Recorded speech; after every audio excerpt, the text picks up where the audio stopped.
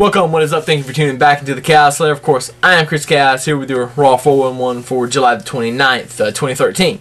10 things here that you need to know about, so, or at least that I learned from Raw, so I'm going to share them with you.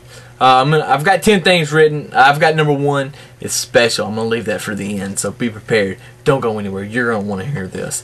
Number 2, RVD is still way over. We all know this. And I'm really going to like SummerSlam. AJ and Caitlyn, this is getting redundant. There's no reason for them to still be wrestling each other. And I think they're wrestling each other on SmackDown too, or they just wrestled on SmackDown. I didn't watch SmackDown last week, so I don't know. But anyway, and what about Layla? Where's Layla in all this? She hasn't been on TV in a match, like one match in like 2 months. Come on. I think it should be Layla and AJ. I mean, why not? Because, you know, why not? Big E reminds me of Big Van Vader in the ring. It just hit me tonight, but I love it. Christian and Del Rio are money.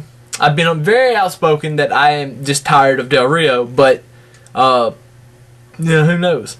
Maybe Christian can.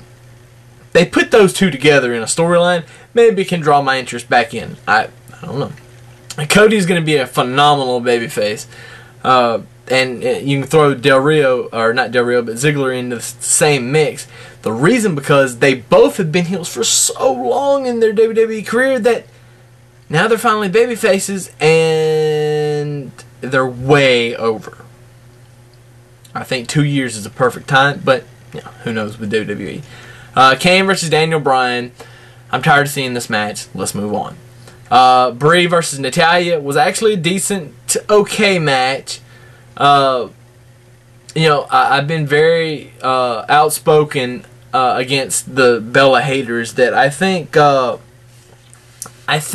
Bellas are better now than when they were, you know, they had that 11-month hiatus, and when they left they were bad. When they came back they were decent.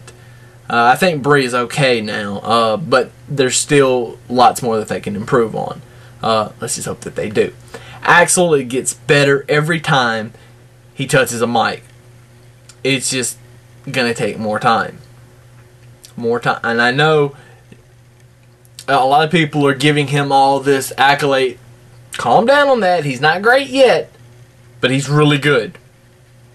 And he's getting better, and you can see it every time he touches a mic. It's in his DNA. I've been saying it for 5 years. He's going to outshine his father. He's going to. And this is not like the biggest prediction ever from me, because if you can't see that, you're blind. Number 10, no one cares about the main event. Back to number 1. This is what I teased earlier. VKM and Daniel Bryan, which, by the way, for those that read that this was a horrible segment, whoever wrote that was out of their fucking minds. This wasn't horrible. This was compelling TV. Now, it wasn't phenomenal, great, fantastic, but it was good. Because I learned 2 things from this. Well, maybe add this and then the segment, the little video backstage thing with Vince, Stephanie, and Triple H. I learned 2 things. 1, Daniel Bryan is not going to win the WWE title at SummerSlam, which we kind of all probably assumed was going to happen, but I can go ahead and give you the stamp of approval that it's not going to happen, and there's no need for anybody to say, oh, it's not going to happen. It's not going to happen. But I will say that I think, you know, there's rumor that there's going to be a match at WrestleMania in New Orleans that's going to have Triple H is going to pick somebody to represent him. Vince is going to pick somebody to represent him. And the winner is going to win for either Triple H or Vince control over the company. Control over the company. So I think Daniel Bryan is going to be Triple H's guy. I really do. I really think that now. So I'm going to go on record and say that that's what I think is going to happen. Now,